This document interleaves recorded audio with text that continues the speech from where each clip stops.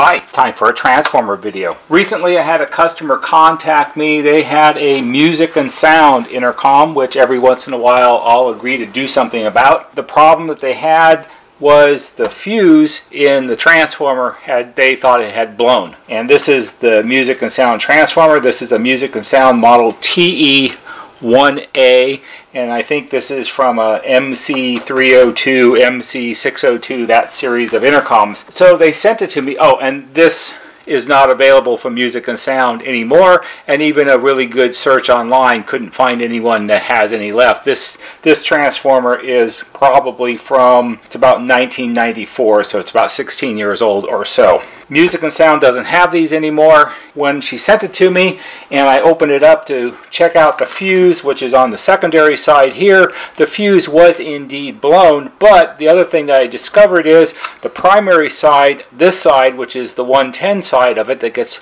wired into the house electrical circuit, the windings on the primary side are open. There's a break or something happened to the windings and the primary side's dead. So this transformer is unrepairable. The only option on something like this is to replace it. And if you can't just find one to buy somewhere, you have to do something more than that. And that's what we're going to do today. We're going to replace this transformer with this transformer. This is one that I bought from our regular electronic component supplier. It is virtually the same rating.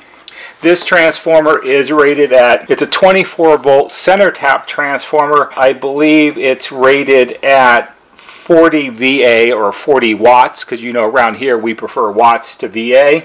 This transformer is also a 24 volt center tap transformer. It does have a little higher capacity. It's rated at 56 VA or 56 watts, but that's okay. You can have more watts because, as I've explained in other videos, the watts are the amount of available power. It's your bowl of power that you have access to, or the unit has access to. The music and sound master station, it's only going to take out as many watts as it needs when it's running. It's not like the extra watts are going to ram themselves into the master station and damage it. So just a little larger bowl with a little more watts in it. The reason I chose this transformer, because there are lots and lots and lots of transformers in the world that you could choose from. A couple different things. One, it was the dimensions. The flange here on the bottom, the spacing between the mounting holes is identical to this one, so that makes my job a little bit easier. Plus, this transformer comes with wires already connected into the windings of the transformer, instead of having some kind of lugs that you have to solder to and then cover up and all that kind of stuff. So this is a more practical choice to replace this one, and that was the reason I chose it. I will put this in this video's description down below. I'll put the part number for it, and that way if you're facing a problem like this, you can order one yourself. So what do we need to do this job with? Well, of course you need the usual complements of tools and things. We need some screws, washers, and nuts to mount the transformer onto the plate. We need a fuse holder and a fuse, and we'll talk about that in a second. And we need some heat shrink tubing and other miscellaneous stuff, I suppose. About the fuse, this transformer, the original music and sound transformer, it says warning, fused secondary, do not short. I don't know when it was that someone decided that putting fuses on the secondary side of a transformer was a good idea. Back in the old days of music and sound intercoms, back in the mid-80s through probably the mid-90s, when they were making models like the N350 and N440 and N80 and those sort of models, the transformer, different configuration, it was on an angular or metal bracket, and it mounted in the back corner of the wall housing. And all of those types of transformers, they actually had a fuse holder, something like this, that was mounted on the mounting bracket of the transformer. And if for some reason something went wrong and the fuse popped, you could just twist off the cap, replace the fuse, put the cap back on, and you're good to go, as long as whatever the problem that caused the fuse to blow has been taken care of. So I'm not sure when the changeover was made to put fuses on the secondary side, and I'm not saying that that makes this transformer virtually unrepairable for most people. We can do it, but it's not something most people would do. And I'm not saying that they did it so you would have to call them up and buy another transformer. I'm not saying any of that at all. I'm just saying I don't understand why they made the change. This transformer does not have a fused anything. It's just a low voltage chassis mount transformer. For safety and for reliability and to comply with the ever all important different ratings for safety that the original transformer had, we're going to mount an inline fuse holder on the bracket here. So if this customer did have a problem sometime in the future, they can replace the fuse and they don't have to go through this whole giant hassle again. So let's go ahead and clear the workspace and get started. So the first thing I want to do before I take the transformer off the mounting plate is I want to figure out where our fuse is going to go. This corner right here where this opening is, this is where the plug sticks through, and then there's the mating half comes from the master station and plugs into that. So we can't use that because that's for the plug. We also have to take into account the amount of space that we have in here, and we don't want it too close to the edge where it could brush up accidentally with the wall housing, because that's metal and that's grounded and that would all be bad.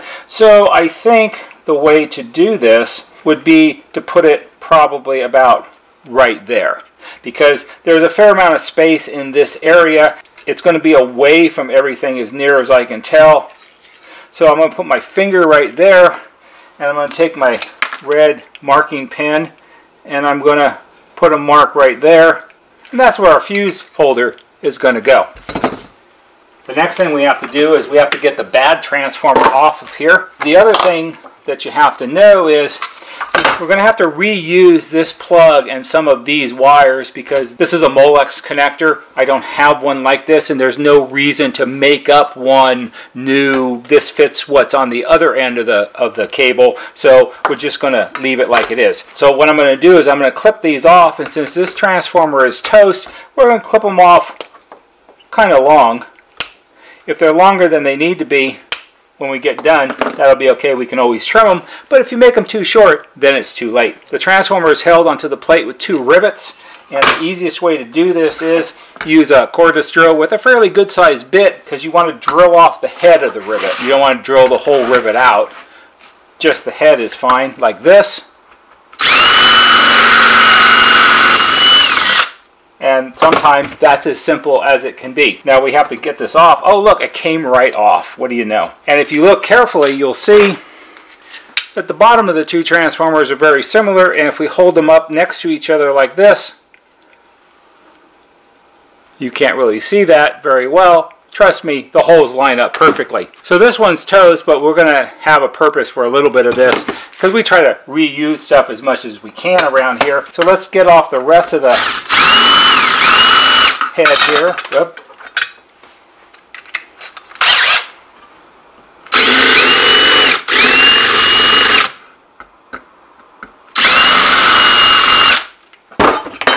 And we'll get these rivets out. And there we go.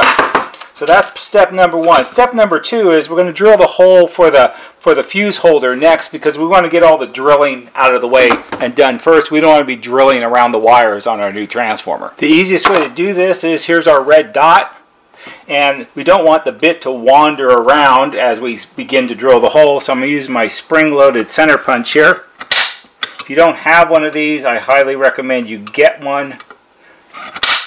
All it does is it makes a little dimple in the metal, so when you put your regular drill bit there, it won't wander around, and you can drill a more accurate hole that way. That'll work. So see, I put this like this.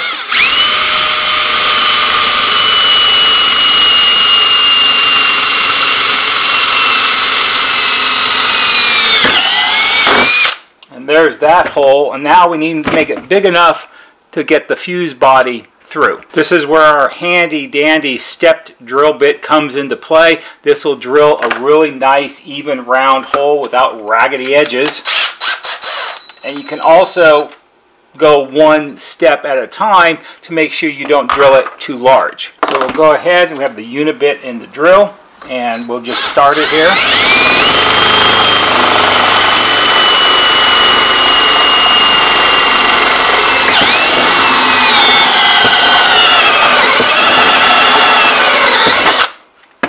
And that could possibly be the right size. Nope, probably one more.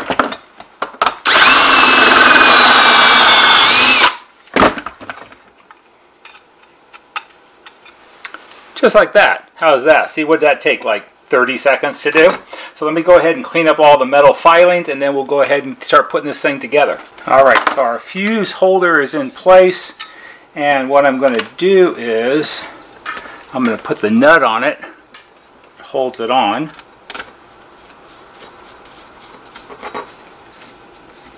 Now, some of you might be thinking, well, you don't really need a fuse.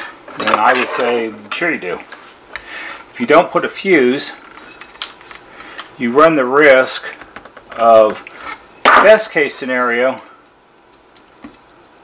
burn up your new transformer. Worst case scenario, could go on fire. Of course, that's not ever very good. So that's like that, bolted onto the back. That's good for now. Now the next thing we need to do is we need to put our transformer in place. Now all the wires are on one side. So, and the way this sits in the wall, as far as I know, is this is the back corner. Sits against the back part of the wall housing. And there's more room, a little bit more room on this side than there is on this side. So I'm going to put the wires on that side. That towards the front, and I've got some screws and nuts and washers. These are 832, that's number 832 thread with a split washer and a nut. Get that started. Put the other one. See, it's nice when it lines up. That's just an added bonus. When you look for something like this to buy, a transformer, it'll usually give you all of the dimensions and so forth. But you never really know for certain until you got it in your hand whether or not it's going to work out. If it didn't, then what I would have done is I would have just maybe used one of the two holes and then marked it and drilled for the second hole. So it's not really that big of a deal. It's just this way, it's a little less I have to do. So there's our new transformer mounted on the mounting plate. When I get all done with this, then what I'll do is I'll make sure that the screws and nuts are really, really tight, and then I'll put a little thread lock on them to make sure that they don't come loose at any time in the future. It's also a good way to keep track of nobody's messed around with it.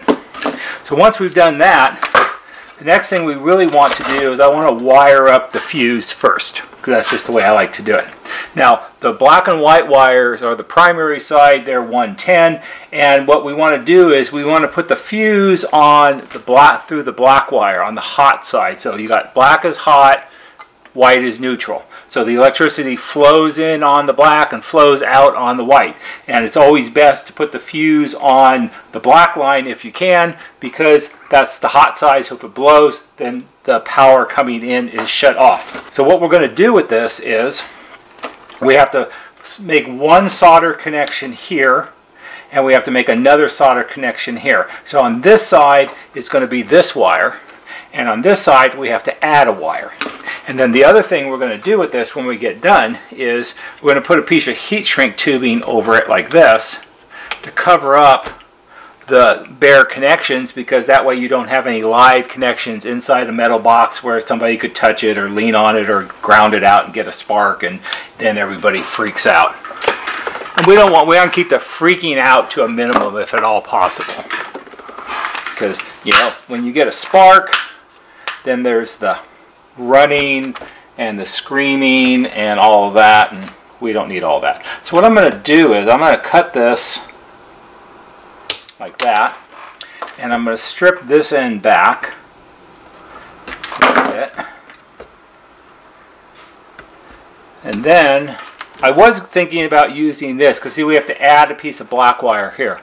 I was thinking about clipping this one off, but the leftover piece is actually a little bit longer than the piece on the old transformer, so we're not going to use that. So we'll go ahead and we'll strip this end back. And since we're going to do the heat shrink tubing thing, you have to put the wires through the heat shrink tubing first before you solder them. Otherwise, it won't slide down over it. So put this one in here. And the way you want to do this is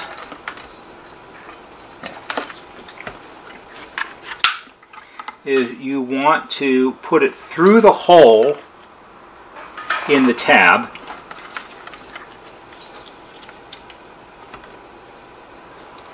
Like that. And then you want to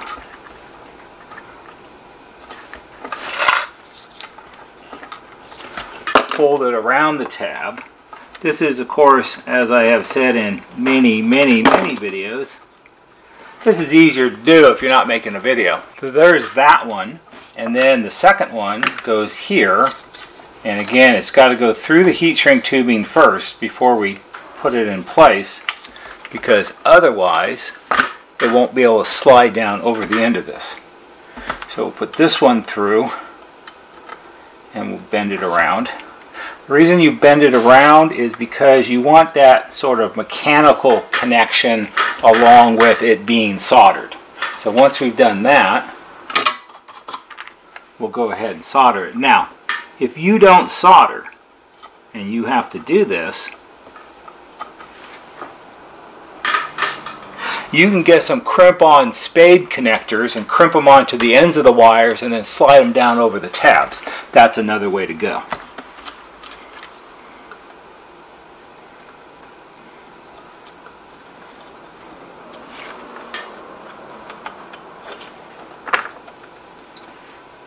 Like that. And we'll let that cool for a second. Make sure that it looks good. See, when you solder upside down, like I was doing, sometimes the solder all wants to flow to the bottom. And you don't want gaps in the soldering.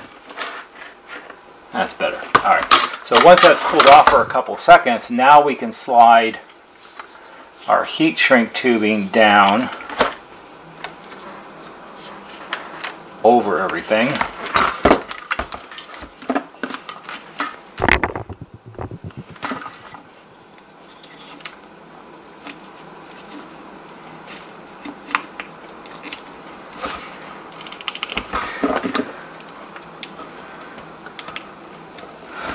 This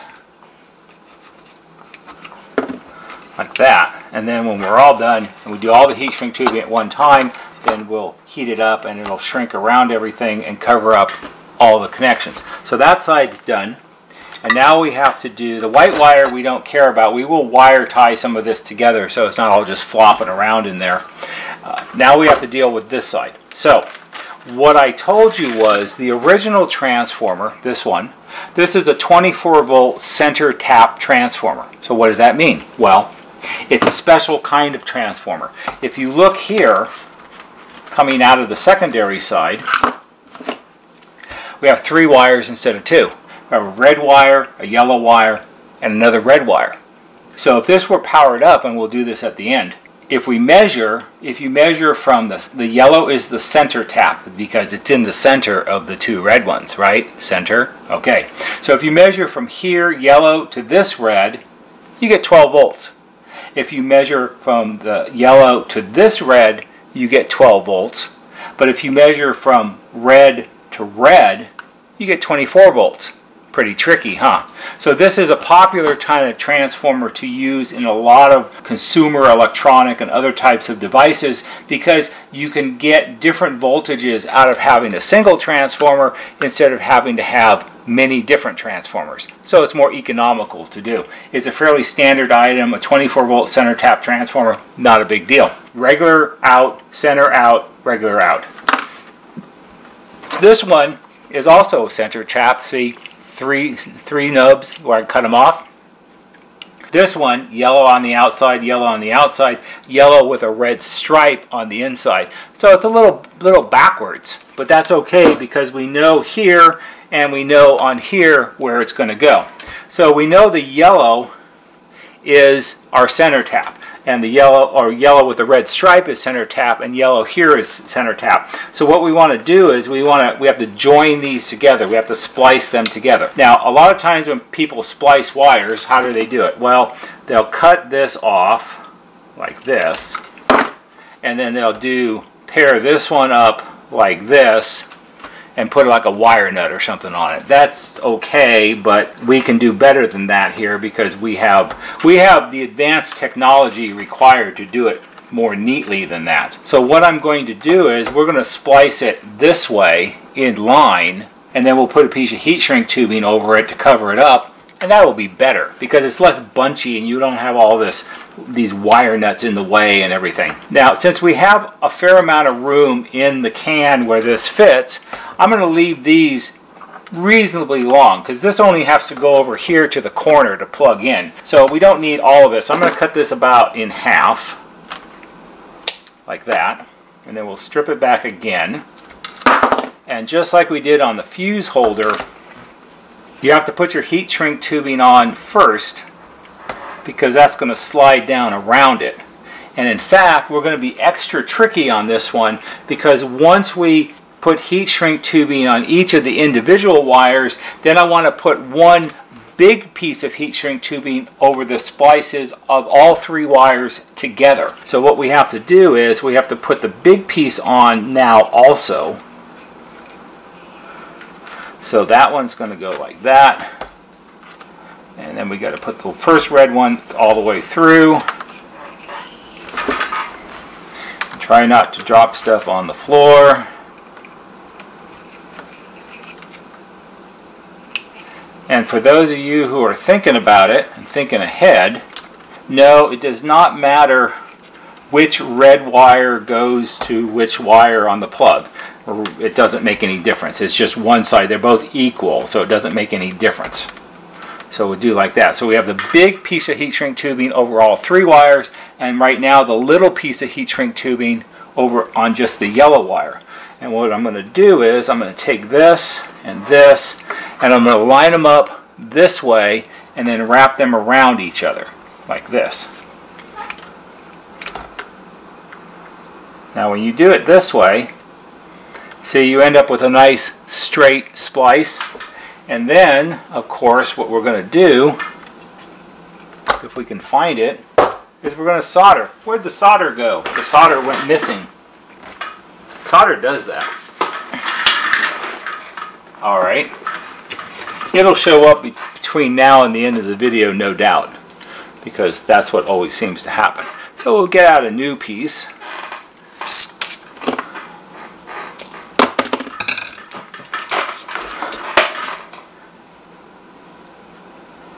Like that. And now we'll solder our joint.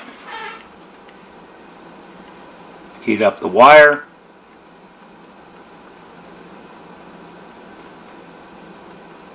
Just like that. Okay, there's number 1. Now we have to do the red ones. So I'll go ahead and strip back. I like to do these one at a time. That one. And we'll make these red ones about the same length as the yellow one that we cut.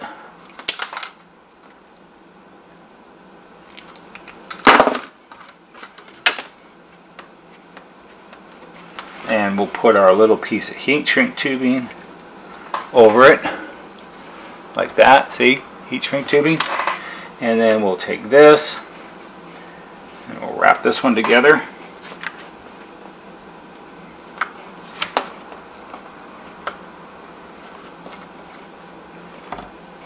Like that. And then we'll solder this.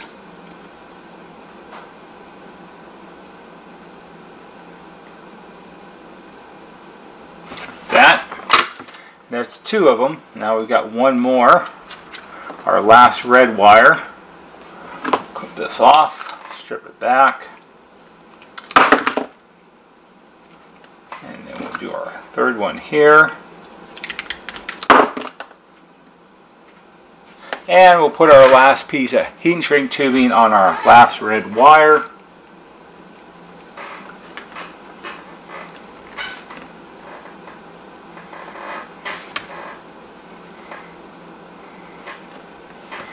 And we'll solder that.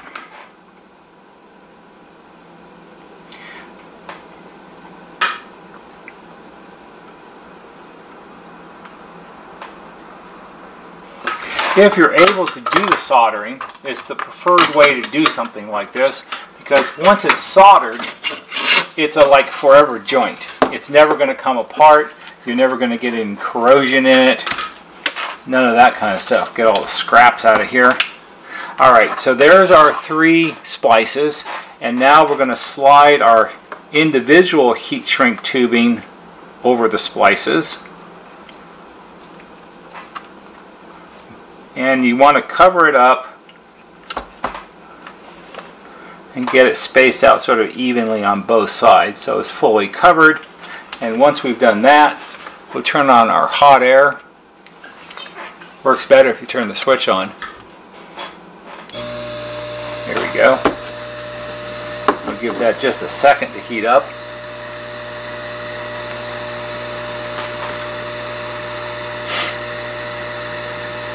And now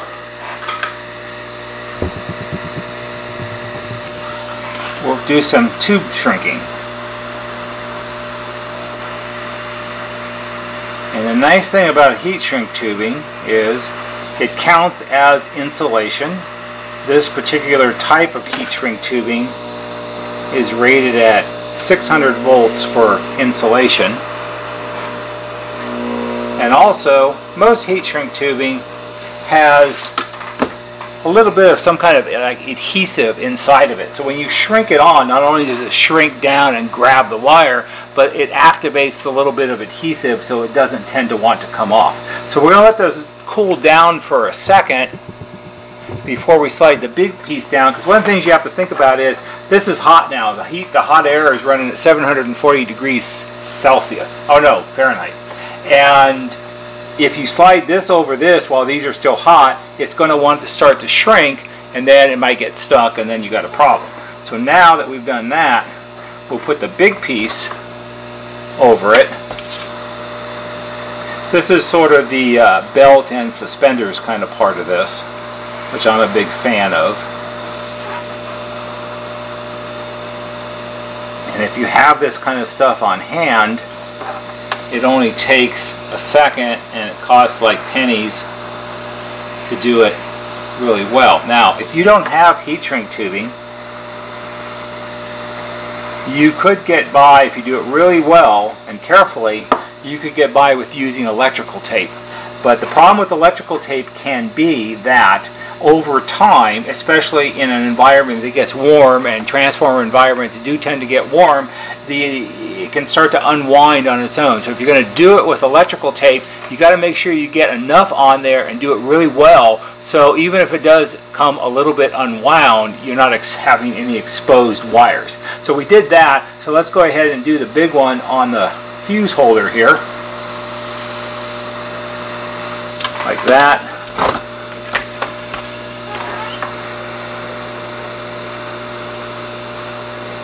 And see, that's never going to come off now because it's shrunk down here on the body of the fuse holder where the threads are, so now it's all squozed into the threads, and that's good. So that'll never come off. And see, there's no exposed wires now. It's all held together really nicely. The next thing we need to do is turn, oh, you can't turn that off till it cools down a little bit. We should do something with the white wire because it's kind of flopping around here.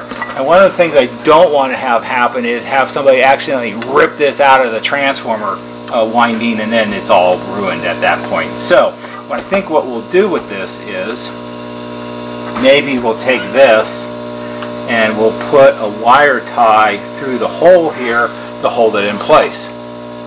Alright, so what we're going to do is do this so you can see. So I'm going to put a wire tie. I'm going to put it through the hole in the frame of the transformer, and I'm going to wrap it around both the black and the white wires. I think it'll be long enough.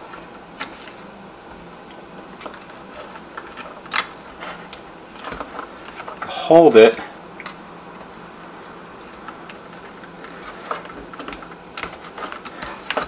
in place.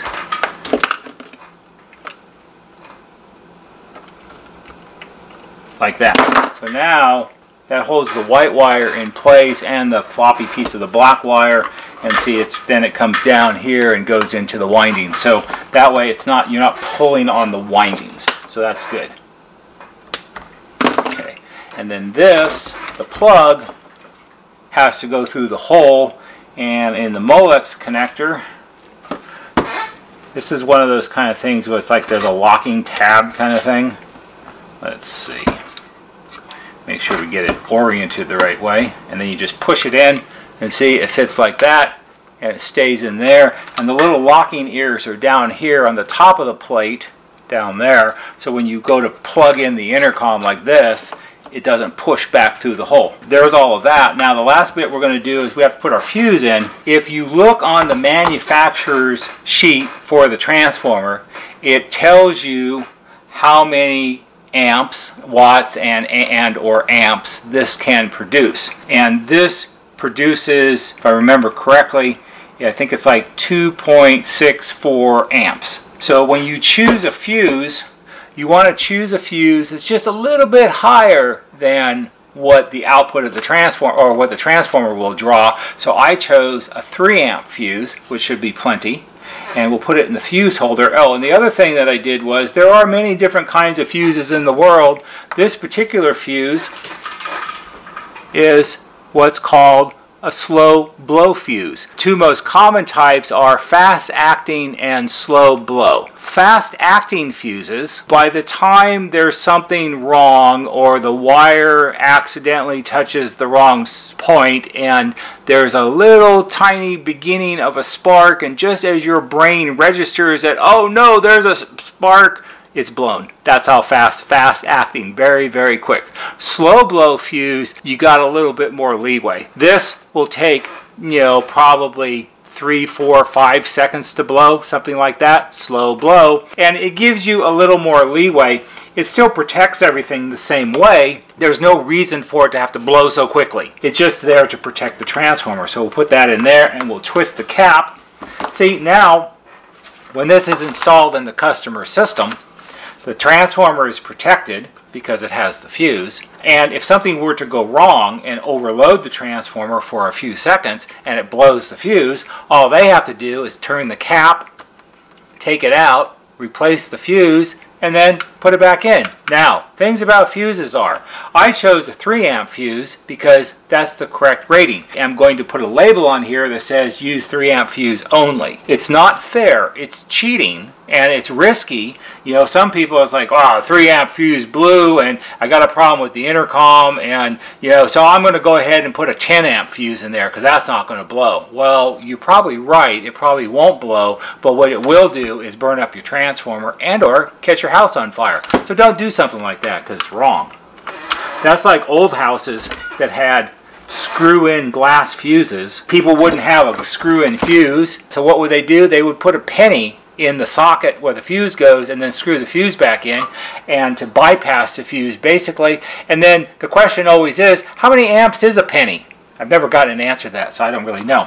So there's our rebuilt transformer. Now what we need to do is we need to set it up and test it to make sure it works properly. So I've got it wired up to my bench power supply. So we'll go ahead and flip that on. Oh good, no smoke, no flames, no running, no screaming. Bench power supply is set at, I think, 115 volts, which you can see on the meter, 117.7. Let's get it down to 115-ish.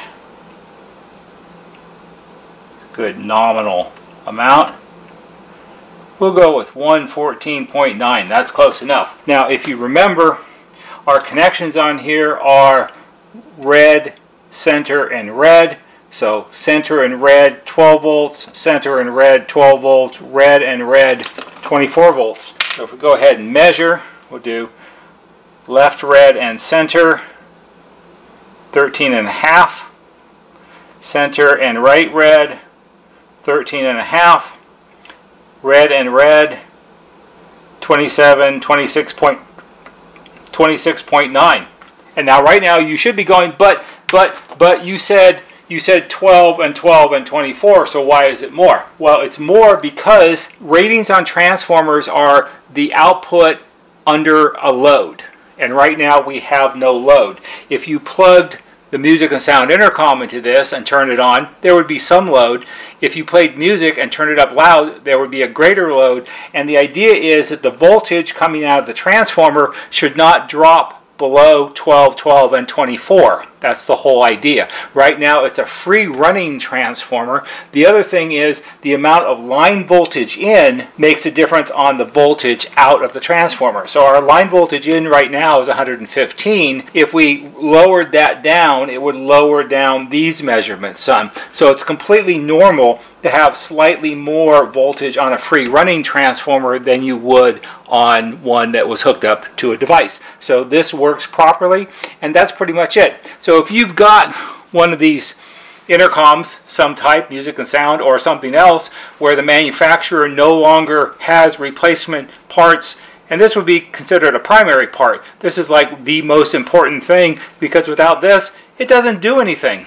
If you've got a bad transformer, odds are if you look around, you can find a source of a replacement transformer and build your own. I hope you found this interesting, and perhaps for someone it will be helpful. If it is, give it a thumbs up on YouTube, because that helps us just a little bit. There'll be a banner right here that shows you how to subscribe. Go to our YouTube homepage, click on the bell, and when you click on the bell, click on it to receive all notifications, and every time we post a new video, you'll get a notification and you can watch it. That's all for today. See you on the next video.